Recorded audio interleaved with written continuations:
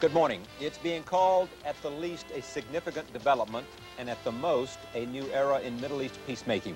Reaction has been pouring forth from around the world to the U.S. decision to open a dialogue with the Palestinian Liberation Organization. As a matter of fact, the American government's first official contact with the PLO has already occurred through the U.S. ambassador in Tunisia. All this following PLO leader Yasser Arafat's clear acceptance of the U.S. conditions for opening talks towards a negotiated peace with Israel. We've had a chance to let these developments sink in now for a little more than a day, and we'd like now to take a closer look at them. Edward Said is professor of comparative literature at Columbia University and a member of the Palestinian National Council, the PNC. He joins us from New York. Hyman Bookbinder is the former Washington representative of the American Jewish Community. He's written a book about the Arab-Israeli conflict, and he is also a well-known member of the American Jewish community here in Washington. Jerome Segal is a research scholar at the University of Maryland. He is the author of the book, Creating the Palestinian State, A Strategy for Peace. Welcome. Thank you. Edward Said, just tell me what you think about this step by the United States and why it has, in your judgment, come to pass. Well, it's been a long time coming. I'm happy that it occurred. I think it advances the cause of peace because it removes what I'd always thought of as an unnecessary obstacle so that the United States and the representatives of the Palestinians can speak with each other. And I think the main result of it will be that the chances now of an international conference at which all of the issues will be discussed directly by the parties is that much closer. So I think, on the whole, it's a very positive thing. Hyman Bookbinder. Well, we're right at a very important point. If it is a welcome thing, if it is a good thing, then I ask Mr. Said and everybody else to answer the following question. If it's a good thing, is it not true that this good thing, this good day, could have taken place last week, last month, last year, 13 years ago? For 13 years, the PLO, without any prodding from Mr. Said or anybody else here, refused to do what he finally did yesterday. So if today is a better day with hopes for the future, we should have had it, could have had, and hundreds of Palestinians would not have died in the meantime, and many, many Israelis would not have died in the meantime. So it's too late. It's late, but it's not too late. Let's see what happens now. Mr. Said? Well, I'm delighted always to get words of wisdom from Monday morning quarterbacks. I think that the important thing is that it took place. There were many reasons why it didn't take place in the past. One of the main reasons that it took place is because of the Intifada, the uprising on the West Bank. It's been in the cards since the middle 70s, when the PNC at its meetings as I say, in the middle 70s, decided on a course that would in fact involve a two-state solution. But it's very difficult when you're constantly under attack. Don't forget there was the invasion of Lebanon. There have been thousands of Palestinian lives, and I think lost. And I think one of the things that one should remember is that until even now as we speak, the Israeli position is totally intransigent. They still, by the way, notice, I'd like you to keep this in your ears, that Israeli representatives from the Likud, like Mr. Shamir and his other members of his party, still refer to the Palestinians not as the Palestinian people, but as the Palestinian Arabs, just another group of Arabs. And they still can't deal with the national characteristics of the Palestinian people. If I may, Mr. Said. No, let me just finish, Mr. Bookbinder. I didn't interrupt you, let me just finish. So, whatever the mix of circumstances, the important thing that it was done by the Palestinians, and there has been no move, no compromise at all by the Israelis, who are sitting on the land, conducting a brutal occupation, which the entire world has now seen on television, where arms are being broken by soldiers and so on and so forth. So I think what we're talking about now is an important step, and we would like, and I'm speaking for myself now as a Palestinian and as an American, we would like now a similar move by the Israelis. Now let's clean this part up now. And then I got to go to Mr. Segal. I say good-naturedly to you, Mr. Said, you fell for the trap I laid out for you. What does the Intifada have to do with Mr. Arafat's saying three things yesterday that he had been asked for 13 years to say? It didn't require an intifada, did it? For him to say, no, don't jump in yet. We've got to clean up. Mr. Bookbinder, I'm an equal guest here. I didn't come here to be harangued by you. All right, I don't want to... I asked you a question that is much more interesting than your questions about the past. I'm asking you about the future. What is it that's going to take a change? What is it going to take to cause a change? I will jump in, and Mr. Said raises an interesting question, is what will we expect from Israel? We will get to that, and also the question about how the intifada might have influenced certainly a lot of self-esteem, but I want Mr. Segal to... Let me present it from an American point of view. Basically, what we're dealing with is a foolish American foreign policy mistake that we got onto in 1975 when Kissinger adopted a strategy of preconditions. The whole idea of saying to the PLO that they had to do a variety of things other than simply say, we're willing to talk peace and we want to sit down and negotiate. What we sort of should have said to them all along is that the door is open. Anytime you want to sit down at the conference table, come and do so. In order to see just how ridiculous the whole strategy of preconditions was, look at Namibia. We just worked out, after years of negotiating, a settlement in Namibia. Can you imagine where we were if we would have imposed preconditions on South Africa, Angola, SWAPO, the ANC, and all the others? We don't do that anywhere in the world, and all that's happened now is basically we've reversed a bit of American foolishness. And the good thing about it, actually, is that what it does are two things. One is that it reinforces the strategy that the PLO has adopted in Algiers of launching a peace initiative. It shows, as a matter of fact, that the strategy that they adopted does make sense and has changed American policy. And secondly, it contributes to something very deep that's going on, which is the real change of attitudes inside of Israel. And we've got now the Israeli peace movement coming out. They did, after Algiers, Peace Now movement in favor of negotiations with the PLO. And it's that deeper transformation inside of Israel and within the Palestinian community that's really what has to go forward. We are talking today, one day after a historic development. Let's stay with that historic development. If you don't mind, you have 2-to-1 on this program to begin with. It's not 2-to-1. It's not 2-to-1. Well, please let me say this. We're talking now about the action taken by our government yesterday. The only action, an important one, taken by the government is to say we will now dialogue with the PLO because after 13 long years, Mr. Arafat has finally said what had to be said. That's all that's happened.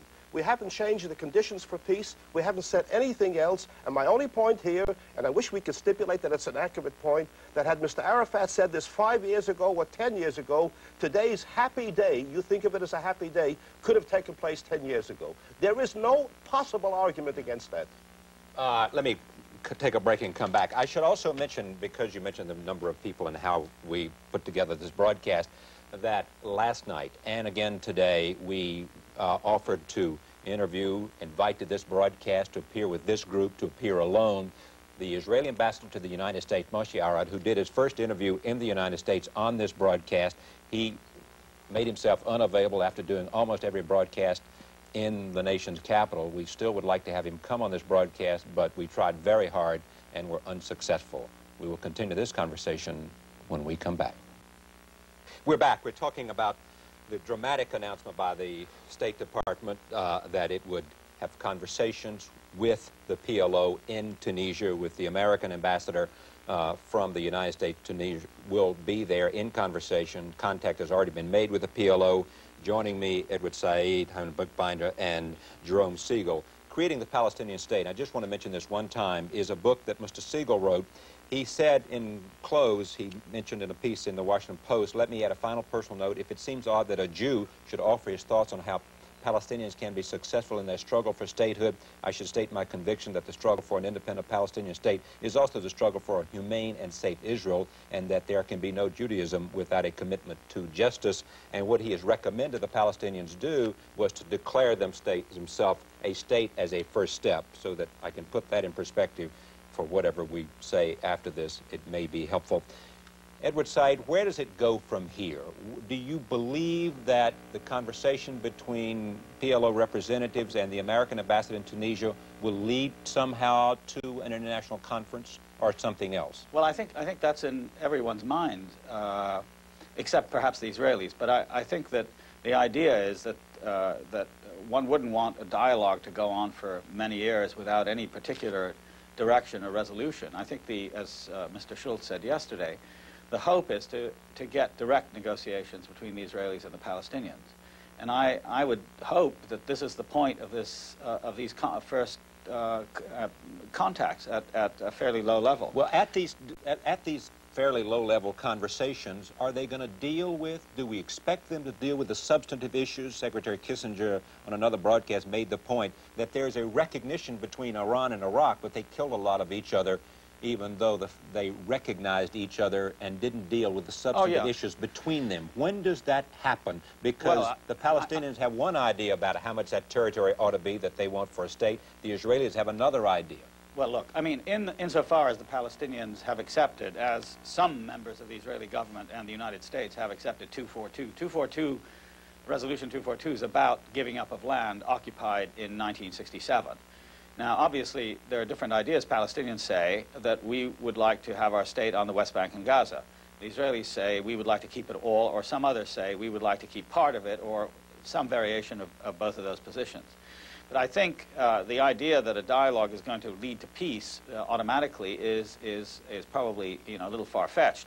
But I think an important psychological barrier has been broken. A taboo, in my opinion, as Jerry Segal said, I mean, a senseless and immature and pointless taboo against Palestinians put in there by Kissinger. Against Palestinians or against the PLO? Well, I mean, the PLO represents Palestinians. Okay, I understand. For the last 20 years, there's been a kind of futile effort to try and find other Palestinians, and the result has been, of course, that the PLO's got more and more representatives. Point. So it's not a question of, I'm sorry. Now, let me just make this point with Mr. Bookbinder. Has this decision by the State Department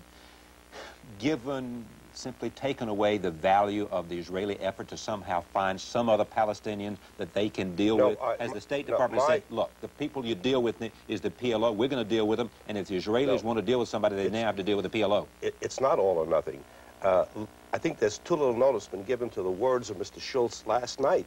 In fact, Mr. Schultz said that one of the purposes of this dialogue, which he is now initiating, will determine which Palestinians shall sit at the negotiating table. So Mr. Schultz is not... But it no longer eliminates the PLO. No, it doesn't. No, it gives the PLO a place at the table, but not necessarily the only place. In other words, Mr. Schultz has not said, and he should not say, that the PLO is the sole representative of the Palestinian people. After all, there are hundreds of thousands of Palestinians in Israel proper. There are hundreds of thousands or more in Jordan. So PLO has earned a place at the table. It's important now to get all other Palestinians, and it's important to get Israel to the table. And there's no certainty that we will. I don't disagree with that, actually. I think that's a good point that you made. That the point is that the Palestinian representatives, whoever they are, although of course the whole world knows it's the PLO, including all Palestinians. I don't think Mr. Bookbinder wants to speak for them all, neither necessarily do I, but I think, you know, the logic of it is that there is a single national authority that has emerged. And he's right about Mr. Schultz's caution, which I thought unnecessary. But I think they're trying to preserve a little bit of the old fiction that there could be some other representative. But the fact is that, of course, that King Hussein has pulled out. Yeah, and the chances are of any other representative appearing at this point, particularly with the status of the PLO acknowledged by the entire world, is unlikely. But all right, let's accept that. The point is now that having created places at the table, what is it going to take for Israelis to come to their senses? All right, let me let Mr. Segal have an opportunity to speak. That's a good question, and I think we ought to get to it, but let me let Mr. Segal speak. There are two things I think that it's very important for this initial dialogue to focus on. And I think the key to understanding where it should go is this, that ultimately a Palestinian state in its full existence, an Israeli troop withdrawal, is not going to occur because the United States issues a diktat to Israel. Ultimately, it's going to have to be worked out between the Israeli people and the Palestinian people. What we need is not just the beginning of negotiations, because negotiations can very easily deadlock and break down, and that'll create a very dangerous situation. But that's not even what's happening What we need really is the preconditions for successful negotiations. And there are two things that we should be looking for right off the bat. One is a straightforward ceasefire on military actions across the Lebanese border, whether it's Israeli attacks on Palestinian positions in Lebanon or it's any sort of military action coming in from Lebanon. That's one thing, and that would go a long way to getting off of the table any possibilities that would destabilize what we've already achieved. How about stopping the rock throwing? The rock throwing. Rock throwing is something that, first of all, as Arafat said, he cannot stop. And come on now. You don't mean that, do you? I do mean it because what's going on... Well, would you like to see the rock stopped? Look, would you like to see... I'd like to see the reason for the rock throwing, the people who can end the rock throwing are the Israelis. I'd like to see, if the Israelis extend... Would you accept this formulation, if the Israelis, extend to the Palestinians civil liberties, if they allow peaceful, nonviolent demonstrations on the West Bank and stop tear gassing them and stop beating up people, why is it so then difficult we might for you to agree that the rock should stop now, and if the rock stops, there won't be that inhumane treatment that you're talking about? No, but listen, the Israeli soldiers are defending themselves against rocks. Since you made that point, let Mr. Saeed make the last point, which is the that... The point is, it isn't the inhumane treatment that just began after the rocks began to be thrown. The reason for the rock throwing after 21 years of occupation is that the condition of people, Palestinians, on the West Bank and Gaza, under military occupation, had so degenerated into unlivable conditions where if you want, for example, to plant a tree or a fruit branch or to change something in your house, you needed a permit. But Mr. Saeed, would it not be Palestinians helpful? are forced to pay taxes, that they're not represented, I that house plead with arrests, you. that the what do you- destruction I of plead- property. what do A you- military occupation, Mr. Bookbinder, is a military occupation. People everywhere have the right to resist it. Now, come on now, Dr. Saeed. I'm asking really a simple, narrow question. We agreed, I thought a few minutes ago, that we've got to try to get Israel to the table. Would not a cessation of rock throwing, and I use that simple phrase. No, wait a minute. Why don't you join me? Why don't... Mr. Bookbinder, are you speaking for the there will Israelis? be That's the no question. rubber bullets or any kind of bullet shot if there's no rocks thrown. Why can't you Have the agree? Israelis said that, or are you saying Do you have that? to wait you're for saying me? it Do first. you saying have it, but who the are you Israelis speaking have Let me said ask- that they're going to increase the levels of violence. Dr. Saeed, do you have to wait for Mr. Arafat to give you permission to say this, that rocks should not be thrown during a delicate Why period? are you making, Mr. Why Bookbinder, are you're you just not dodging the issue. able, You're why making an can't issue you of the rock agree throwing to a very instead of reasonable making an request? issue of the business of occupation? Back in a moment. Stay with us.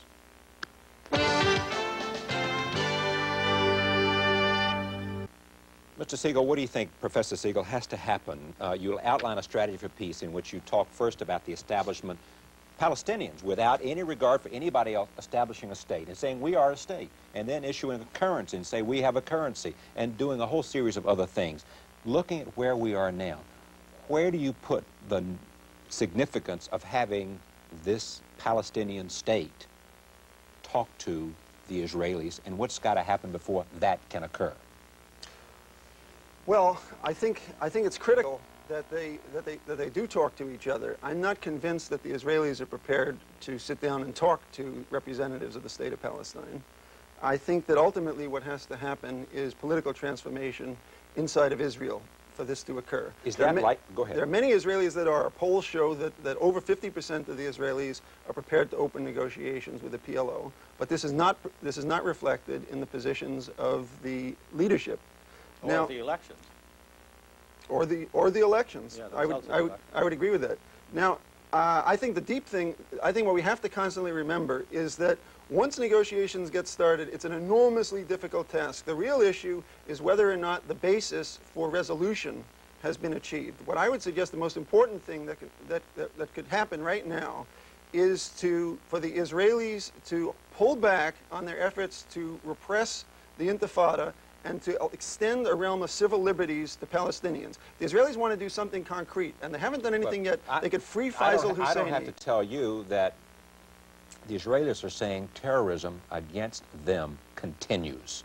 And they are making allegations that it is connected to certain members of the PLO. 2 days ago. Now, and don't the Israelis have some right to expect terrorist acts against them? The Israelis do. The Israelis do. There's an important distinction. There's an important distinction between attacks on civilians and attacks on soldiers. Now, the problem here is that emotionally and politically, any kind of attacks, whether they're on civilians or soldiers, has come to be thought of as terrorism. The environment that we need is an environment in which attacks of that sort on both sides cease. But the PLO, while it has renounced terrorism, has not renounced a right to struggle against Israeli soldiers. And it is certainly not going to do that so long as there are also, as we saw just a few days ago, Israeli military attacks on Palestinian encampments. And what we need in order to set the right environment is a ceasefire that the United States could help bring about on attacks on the military forces of either side. I want to Last express word a to you, public prayer